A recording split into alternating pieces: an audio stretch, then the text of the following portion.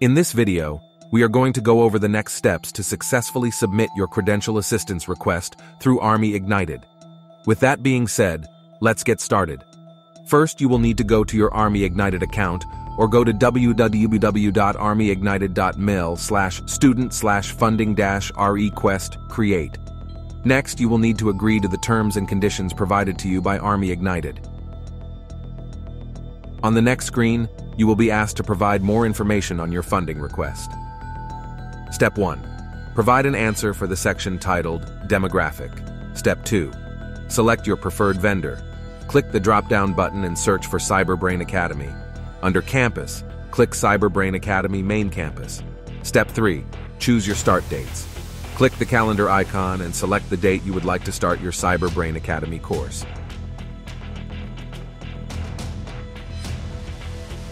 Step 4. Add your training and exam. First, you'll need to click the Add Training button. On the next screen, you'll need to choose the training course you want to submit a request funding for.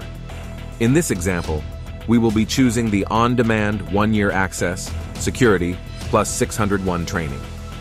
Once you've selected your training course, click the button titled Add Training. On the next screen, you'll see a breakdown of the course you've selected and the total cost. Once you've reviewed your request, click Submit, and just like that, you've successfully submitted your education request. Next, you'll need to wait for approval by CA Finance. Once approved, you'll be ready to start your course and take the next step in becoming a cybersecurity pro. If you have any questions, feel free to contact us.